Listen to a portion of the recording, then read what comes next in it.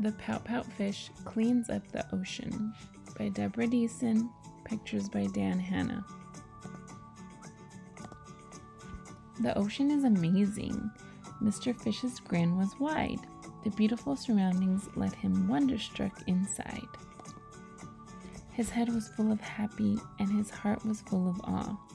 But his smile sank away when he turned around and saw a big mess. Whatever could it be? But he couldn't really tell, so he talked with a friend who had noticed it as well.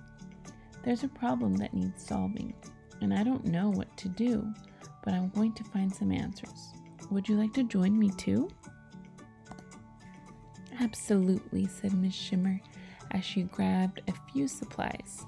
They'd travel to the mystery mess and see it with their own eyes. Swimming off, they were enchanted by the ocean, big and bright, but looming in the distance was that dark, dismal sight. A big mess. What's it made of? They both wondered, and they pondered this out loud. Around them, others gathered in a small but growing crowd. There's a problem that needs solving, and we don't know what to do, but we're going to find some answers. Would you like to join us too? Count us in, said Mr. Seahorse, and he powdered up his rig. Enthusiasm bubbled. Yes, the group was getting big. They jetted through the ocean in a peaceful sort of bliss, but the thing that stretched before them was impossible to miss. A big mess. Who will fix it? Fish were asking, hoping someone else would know. There was lots of conversation as they traveled with the flow. There's a problem that needs solving and we don't know what to do, but we're going to find some answers. Would you like to join us too? All as one, said Mrs. Squid as she swished away some junk. The group continued forward toward the nearing pile of gunk. They reached the mystery mess. They took measurements and samples. They made notes and they did research. They found similar examples. When everyone was finished, they assembled to discuss. They came to one conclusion. The problem is us. We made the big mess. They froze in disbelief. Then they all began to shout, feeling troubled and uneasy, and Sun began to pout. Were they stuck like this forever? Would it worsen? Would it grow? Mr. Fish was worried too. But there's one thing that I know. It's awful that we caused it, but this bad news can be good, for it means that we can solve it if we all agree we should.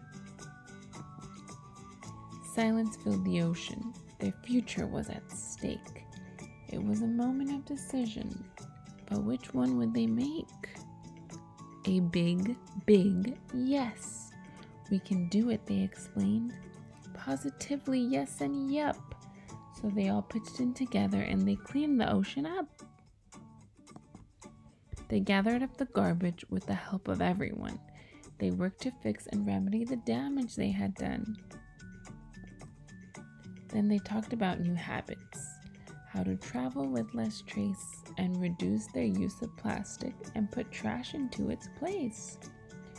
Problems have solutions, so we learn what we can do.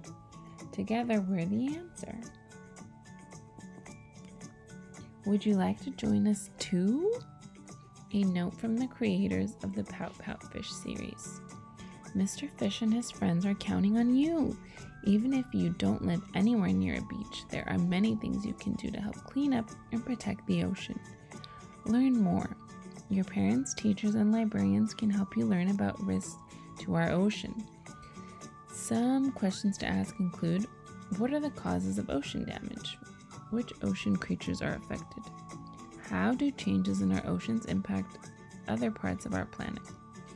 Take action. Make choices based on what you learn. Can you use fewer packages, products, and plastic containers? Can you participate in a trash cleanup? Can you carpool or ride your bike instead of being in a car? And what other ways can you make a difference? Grow the change. Tell others what you learn and about the changes that you're making. Knowledge is powerful, and good choices are contagious. Scale up the impact of what you're doing by sharing it with your family, friends, neighbors, and community leaders. Together, we're the answer. Thanks for joining us.